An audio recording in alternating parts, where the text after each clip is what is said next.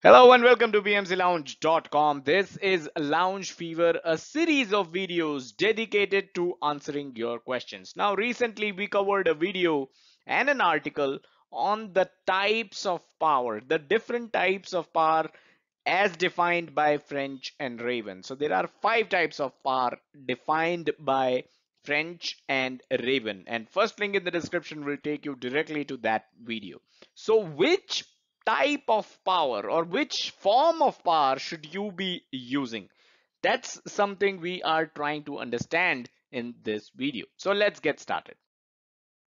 All right, so let's quickly touch upon these five different types of power and then decide which one or which ones you should be using at all times. Legitimate power. So if you are a project manager in a projectized environment, or if you are, let's say, a functional manager, if people report to you, whether you like it or not, you are actually using this power. You are the legitimate boss here. You are the legitimate manager here. So people will do whatever you tell them to do. So whether you like it or not, you are actually using this power and you don't have to do anything extra to use this power. Second is punishment power. So this can definitely be very demotivating and embarrassing for the person who is being punished.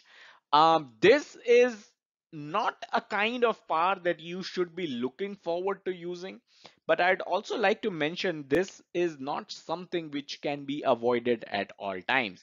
There will be situations when you have to use coercive power, and it is important to do it in a one-on-one, in a private. You don't have to embarrass someone in front of the other team members. So this is definitely something that is best kept in a private conversation. Also, you should try to focus on correcting the issue rather than using this power as a means of showing someone their place, right? So this is definitely a power that you should not look forward to using. Definitely not a power that is recommended to be used. Number three is referent power. So the fact that when you like someone or someone likes you, it is much easier for you to influence them. That's the whole idea behind referent power. So should you use it? Of course, if you can influence people, then definitely you can use referent power.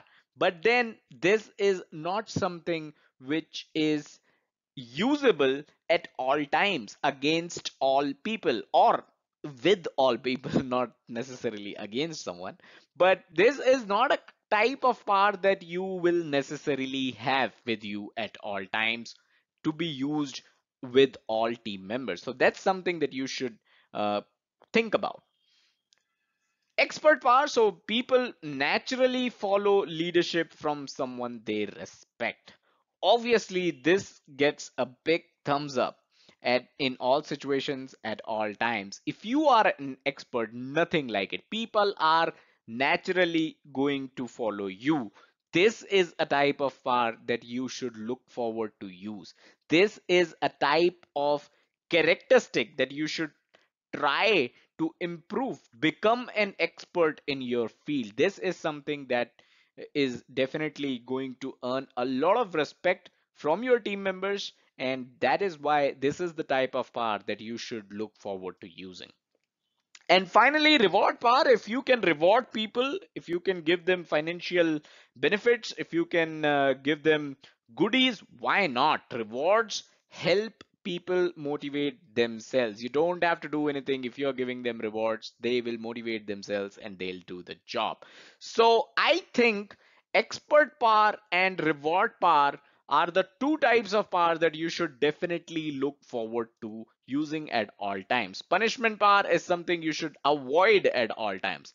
Referent power is something, if you're charismatic, if you can use it, go ahead, use it. Legitimate power, you'll never know.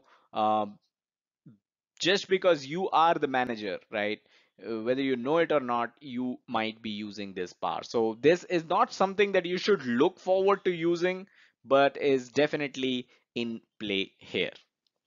So I hope that answers the question. Expert power and reward power are the two types of power that you should look forward to using at all times. Before we close the video, I'd quickly like to remind you, head over to pmclounge.com/pmp training. This is where we have listed all the articles and videos of the PMP courseware. So do check it out. Everything is free. So that is all that we had in this video. Smash that like button if you got value out of it. We are actually closing on the resource management knowledge area. If you have any questions, drop them in the comments. If they are good enough, if they are going to help others as well, we are going to create a video on it too. Subscribe to the channel and hit the bell icon to stay notified. And don't forget to check out the website pmclounge.com, your number one free PMP resource. Thank you.